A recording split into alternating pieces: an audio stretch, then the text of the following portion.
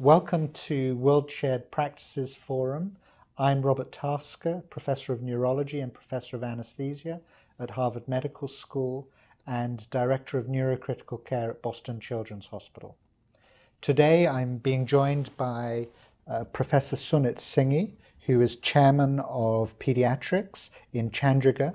He is also the current President of the World Federation of Pediatric Intensive and Critical Care Societies. The reason for us meeting today is that Sunit Singhi wrote a paper with his group that appeared in Critical Care Medicine last year in the August issue, and I wrote the editorial. And as I was writing that editorial, I was thinking to myself, wouldn't it be great to be able to talk to Sunit and ask him about raised intracranial pressure and central nervous system infection. Sunit, I wondered if you could start your talk by telling us where it is that you work and what is the landscape of central nervous system infection in your area of India. Thank you, Robert. It's really an honor to be here, and especially speaking with you because you are one of those who had done so much work in neurocritical care. I would be happy to answer all of the questions that you would like to raise, but let me start by saying that Chandigarh is north of India, and I work in an institute which is particularly created for education and research, and we have only postgraduate education there. I'd been privileged to get a position there and move there. CNS infections in India is one of the most important diseases that come to emergency as well as ICU. And we see all kinds of conditions: bacterial meningitis, meningoencephalitis, viral meningitis, tubercular meningitis, cerebral malaria, brain abscesses. But by far it's encephalitis and bacterial meningitis that are the common.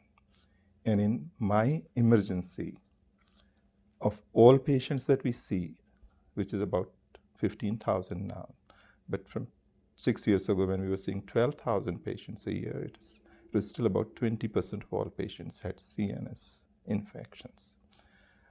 And among them, there were meningitis and encephalitis in equal proportion. But when it comes to ICU, a lot more of meningitis get transferred there as they being treatable, and encephalitis remains a close second. In 2010 and 11, we had about 1,100 patients coming to PICU, among which 222 were CNS infections. So you can see roughly 20% of all patients again, and 140 were encephalitis. And so now the scenario had changed from bacterial meningitis to more encephalitic illnesses, and partly it is because of immunization and all. But what we have, interestingly, also some rickettsial infections and a persistent HSV, but most common is still Japanese encephalitis. Among the bacterial meningitis, we have pneumococcus and as the commonest organism now. So it's a tremendous workload of all that what we do in ICU, and that's why it is natural that we remain interested in this. And we see a large spectrum of various encephalitis. But I would like to say here that it's not just we. Globally, encephalitis remains one of the most common infectious diseases, and incidence varying from somewhere between 2.5 to 8.8 per 100,000 population. So it's a disease that concerns a large part of the globe. And if you look at this graph that shows distribution of Japanese encephalitis, you can see the half the world, most of India, China, and eastern part of the world are endemic to it. And that's one of the commonest CNS infection now, causing high morbidity as well as mortality. And that's why it remains a big concern. Thank you, Sunit. I wonder if I could now turn to our audience and ask that you also have a discussion. Could you please put the city where you're based and the country? So here are the questions. What is the landscape of central nervous system infection in your part of the world? And what are the most common central nervous system infections that you see in children coming to your intensive care unit? Sunit, I wonder if I could now return to you and ask you to tell us about the problem of raised intracranial pressure in central nervous system infection. And in particular, if you could give us a few comments or guidelines about doing lumbar punctures in this group of patients. Central nervous system infections are pretty devastating in most patients. They come with, besides so many other things, with raised intracranial pressure. And those which come to ICU, up to 80% of them would have raised intracranial pressure. And this is also the reason why they die. In fact, cerebral herniation can occur in them in 8 hours' time. And 1/3 of all deaths occur in 48 hours in these patients. Cerebral herniation has been also seen in these patients, and 30% of those on autopsy. So it makes it a very important disease that we need to manage. Given the total magnitude of the disease, this is a very high mortality that we intend to take care and try to save as many patients. Even in encephalitis, it is even worse. Most of the patients with a intracranial pressure above 25, about 50% of them would die. And this is data from India. And about other 70% with a poor outcome would have suffered herniation syndrome. So treating raised intracranial pressure in these patients becomes very important. And we know that even in those who are not necessarily apparently having raised ICP or posturing, they may be simply unconscious. And across the board, if you look at this study from United Kingdom a long time ago, out of 35 patients, 33 had raised intracranial pressure. I was unable to get hold of one of the graphs from our previous study that we did in Ajmer in 1982. But there again, we had almost similar number of patients with raised intracranial pressure or high opening pressure at the lumbar puncture. And therefore, to perform lumbar puncture in these patients, for me, would be difficult if a child has a GCS below 8, or if there are apparent focal findings. In such patients, I would get a CT scan done, because papilledema and other signs are going to be very late in their appearance. So if I'm satisfied that patient is not the raised ICP under control, then only I would go for a lumbar puncture. And in most of such patients who have come to our ICU, we wouldn't have done a lumbar puncture in first 24 hours. It's only after first 24 to 48 hours. And the reason is to save these patients from any ill effect of raised intracranial pressure. We also know that this pressure is very likely to be high in these patients because of cerebral edema, infarction, or a combination of these. And if you look at these images that I have brought from some of our patients, even half of the brain may be infarcted at that time. So edema can be quite massive. And in such patients, what is needed is to give them treatment, treat the raised intracranial pressure, rather than a lumbar puncture, which will not give much of the information to begin. However, once the raised intracranial pressure is under control, we would do a lumbar puncture, because we do want to get an etiology, particularly for virus. And the empiric therapies that we have started, should we continue or should we discontinue, would depend on those findings. So lumbar puncture does have a place, but not immediately. Thank you. I'd like to turn to the audience again. Just to remind you, please write the city and country from which your unit is based. There have been 3 guideline documents for central nervous system infection and the place of lumbar puncture, and you'll see those on the slide. But the question that I'd like to pose to you is, what is your view on lumbar puncture in critically ill children with suspected CNS infection? I'm sure this will raise a lot of discussion because it's a controversial topic, and we would be very interested in what you have to say about this. So, Sunit, with that wonderful introduction, now I'd like to ask you, why is it that you became interested in studying cerebral edema and raised intracranial pressure in central nervous system infection? You know, this had been one of the areas that I always was fascinated, but at the same time, I was not sure the way people had been treating CNS infections in the past found favor with me. In 1982, we did a study which is shown here, and what I found in that study was with raised intracranial pressure, the blood pressures were high in these patients. And those who had high blood pressure, once the disease started coming down, they started improving. So very clearly, when any treatment that was being offered, like diuretics or fluid restriction, they are going to adversely affect that blood pressure. And I was therefore not happy with this. And then we did one study on role of fluid restriction, which was published in 1995 in Pediatric Infectious Disease Journal, where we showed clearly that if we reduce fluid intake or fluid administration to these patients in first 48 hours, the outcome was adversely affected and they had higher mortality and sequelae. The third thing is what we observed during this period was our patients who received mannitol, and this is unpublished data that I am showing here, where patients receiving mannitol with acute meningitis had 3 times higher mortality than those who did not. And further looking at it, those patients who had mannitol and had increased urine output, which we defined as more than 3 ml per hour, had even higher mortality, which in other words meant to us that if you deplete them of fluid or reduce their circulating volume, the outcome is likely to be adverse.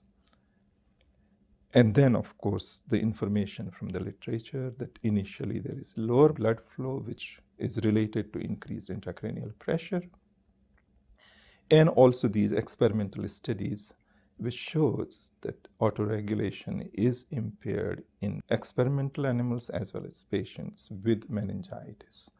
And here, their cerebral blood flow becomes dependent on what is the blood pressure. And therefore, it became quite logical that if you manage blood pressure well, you can improve cerebral blood flow and reduce the cerebral injury.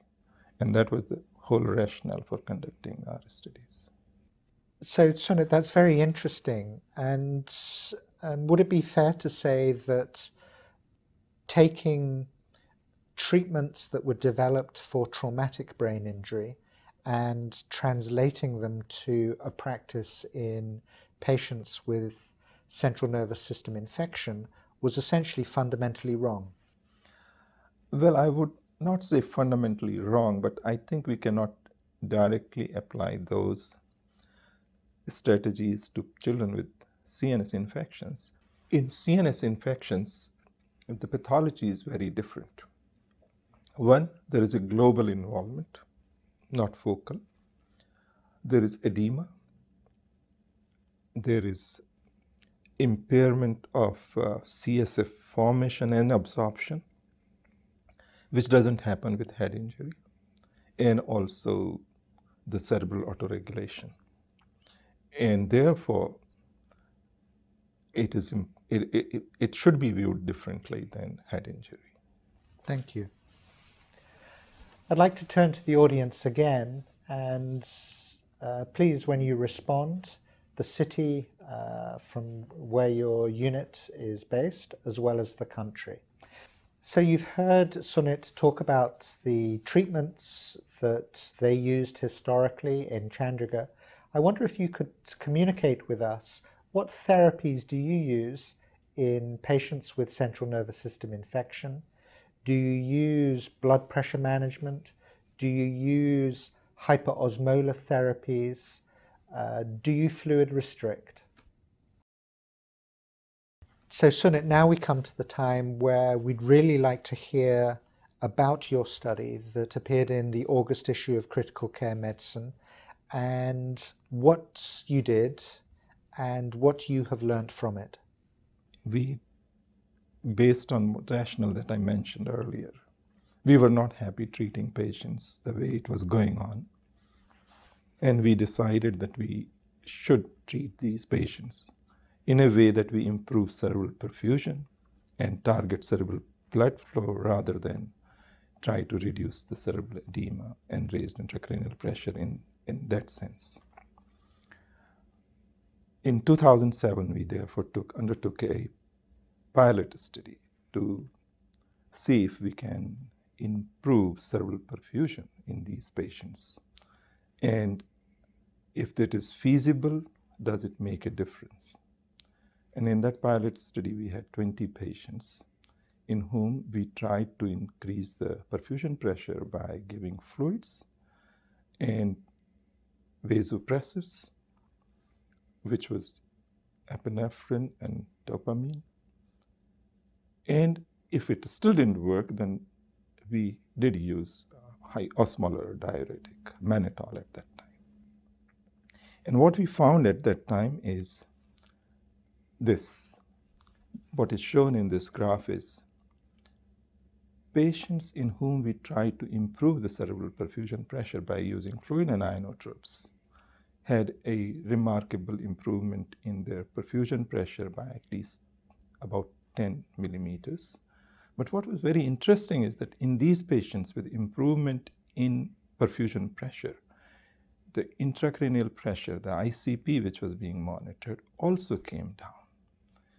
And that, to me, reflected the reappearance of autoregulation in these patients, and that increased intracranial pressure was partly because of decreased cerebral blood flow, whatever the reason, whether increased intracranial pressure or because of the disease itself. But certainly improving cerebral perfusion pressure resulted in decrease in intracranial pressure. And then we thought that we should now implement it across the board and do a larger randomized study, and which we started in 2008. And from 2008 to 11, we undertook that study, in which we enrolled 110 patients with CNS infections. And in these patients, our target cerebral perfusion pressure was again dependent on this previous study, where we have shown 3 groups of patients: those who survived without sequelae and those who died, and then the intermediate group, those who survived with sequelae. Clearly, patients who had a cerebral perfusion pressure above 60 had an intact survival. And so in this study, we tried to maintain a cerebral perfusion pressure of 60 millimeters. And we enrolled 55 patients each in both these groups, which were of varying etiology, but acute meningitis or encephalitis of any etiology.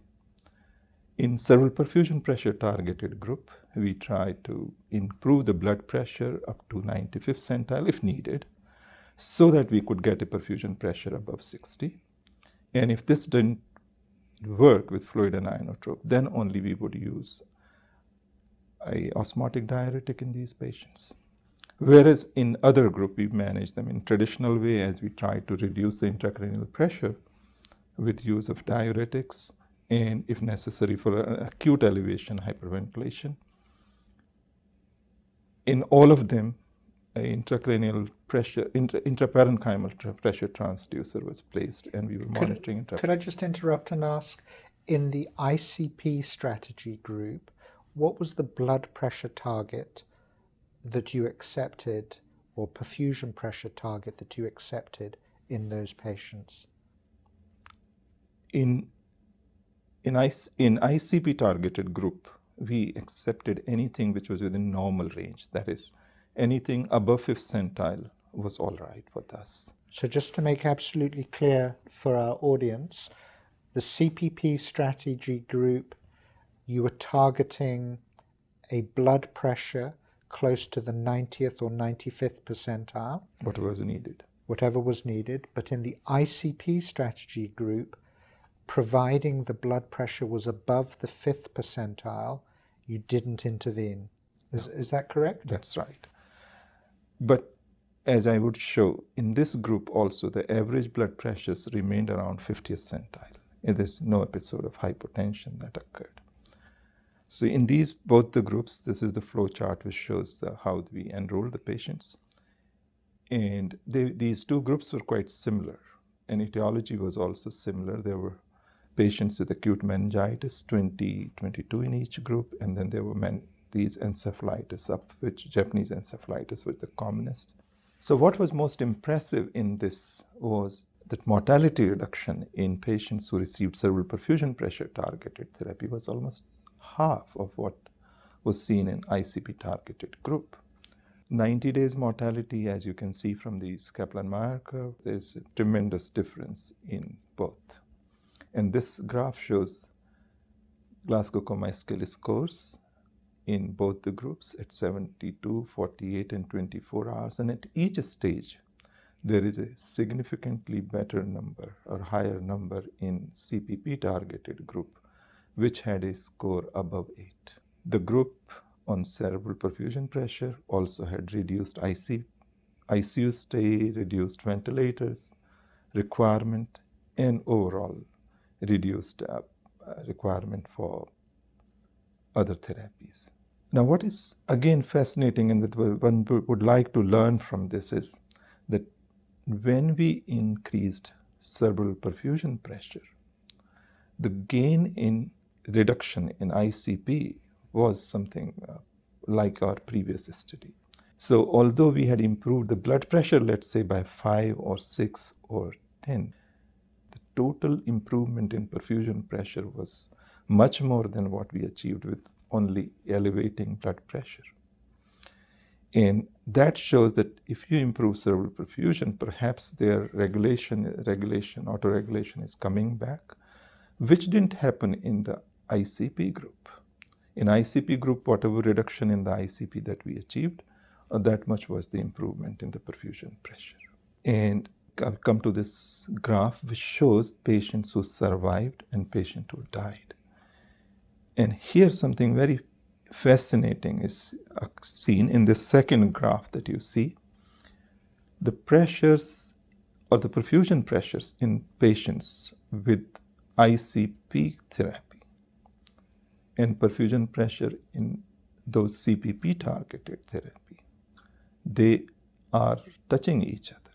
But the group with cerebral perfusion pressure that died had pressures almost same as the ICP group which survived. And that is something which made us again thinking that why everyone with a cerebral perfusion pressure targeted therapy, although we have achieved a good perfusion pressure, was dying. And therefore then we looked at these patients' data, which is not published yet, on the line of their cerebral reactivity. I think that's really interesting. I know that in the correspondence that followed the publication of the paper, a number of people had talked about the whole literature on CPP-opt and cerebral reactivity.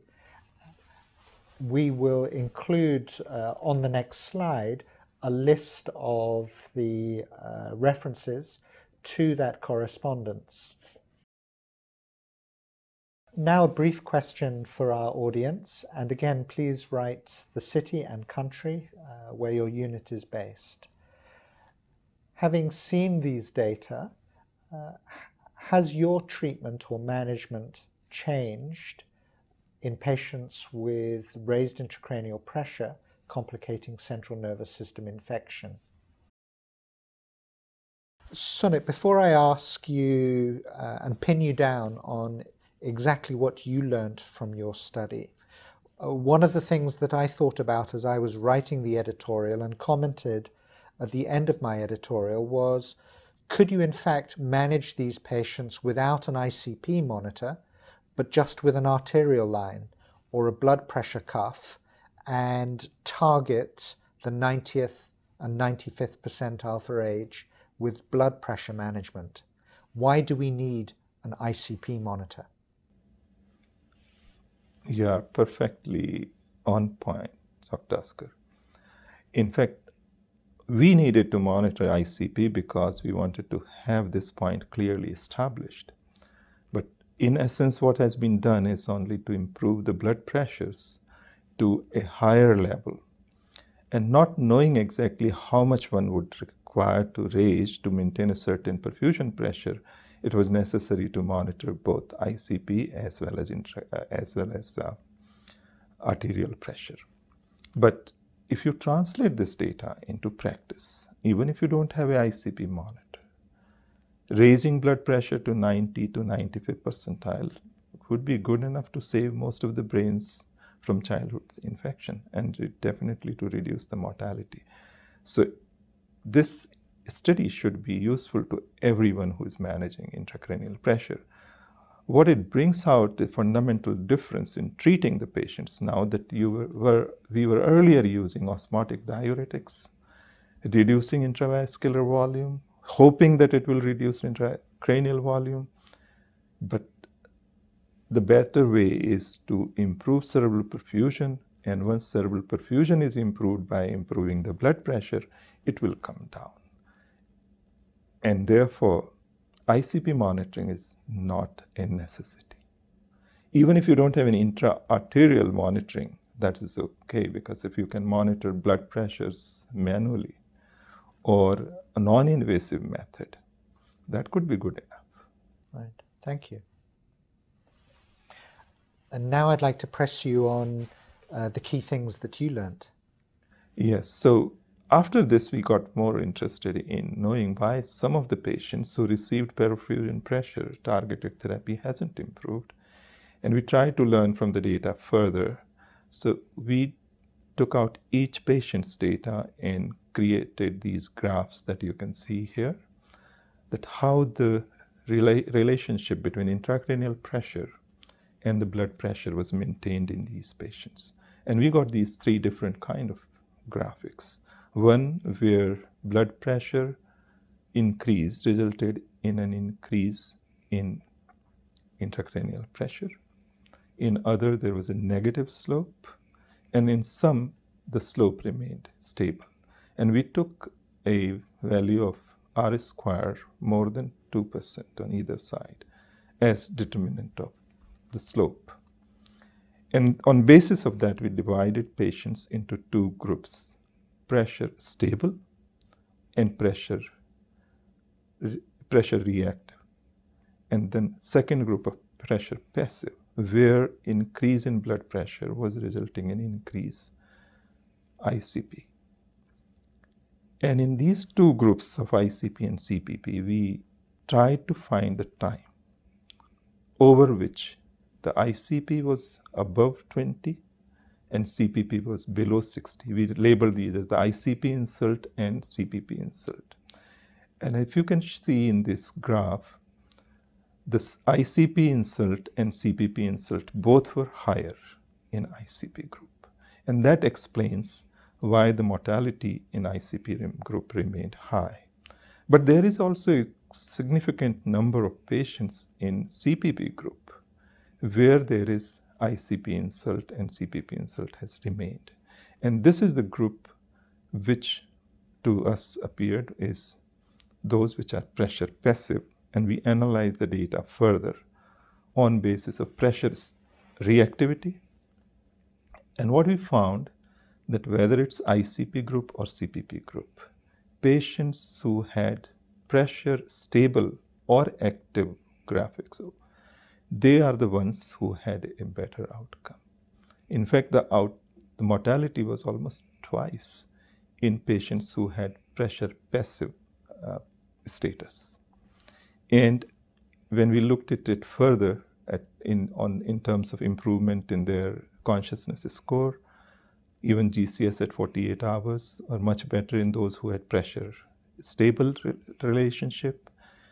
Within group C also, ICP group and CPP group, when we analyze pressure stable and pressure passive, it is really interesting. If you look at this graph, the pressure stable ones have a much better outcome, much lower mortality. In fact, if you look at the pressure passive in ICP group, more than half of them have died, which is largest proportion in whole of this study group. And in CPP group also, the mortality in pressure passive group is almost 4 times as compared to pressure stable ones. So I think if in future we are able to understand these patients with respect to their pressure relationship in ICP and blood pressure, we may be able to identify the group in which this therapy of improving the blood pressure can be optimized for the best results. And if we can do it without measuring intracranial pressure, then only it can be applied everywhere. But till then, I think what we have learned is most patients would benefit by raising blood pressure, and with the hope that this would improve the cerebral perfusion. And in somewhere it doesn't improve, at least it won't do any harm.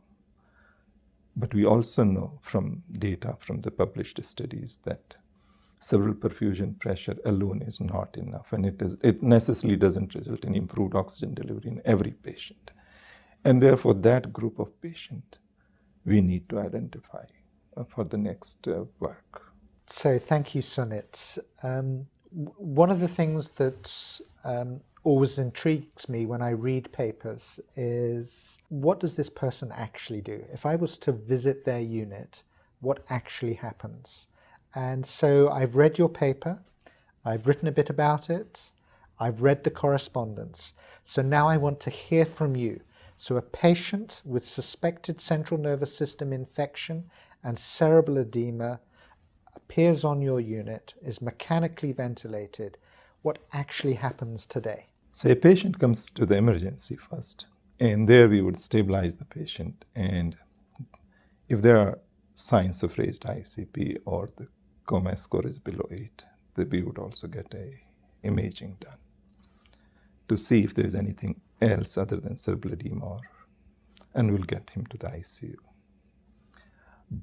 In the meanwhile, we'll also get a blood sample to rule out malaria, because cerebral malaria is an important issue. And these days, getting a rapid test is more or less within an hour or two, we can have that whole answer.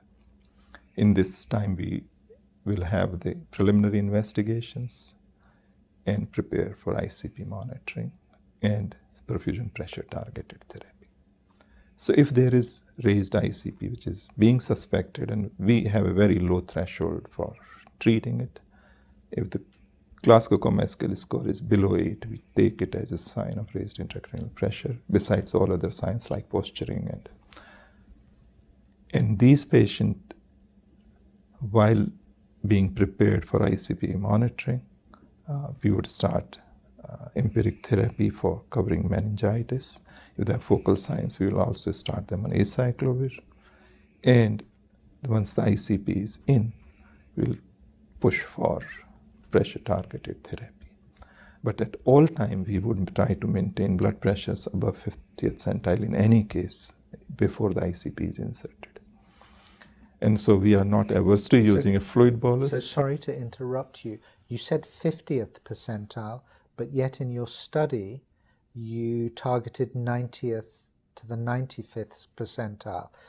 So is that what I would find if I visited your unit? No, this is in the emergency. Okay. This is in the emergency. Once the patient has come to the ICU and ICP is inserted, we would target the 90th, 95th, whatever is needed to get to a cerebral perfusion pressure of 60. It would be unusual that a patient wouldn't get an ICP monitoring in our unit. But as I said, if I were to manage this patient without an ICU, I would try to keep the blood pressures on the higher side and never let them slip below the normal, below the 50th. I'd like to turn to the audience again, and please respond with the city and country from where you're writing. 2 questions. Do you use ICP monitoring? Or can you find someone to put an ICP monitor in these patients? And 2, what is your strategy now? Having heard the discussion from Professor Singhi, what is your management for these patients? Thank you very much for joining us in this conversation that we've had with Professor Sunit Singhi. Sunit, I'd really like to thank you for such a wonderful description of your paper and your views on intracranial pressure in CNS infection. It's been really interesting for me. Thank you. Thank you, Robert. It is really honor and pleasure talking about all this, what we could share with the rest of the world. Thank you.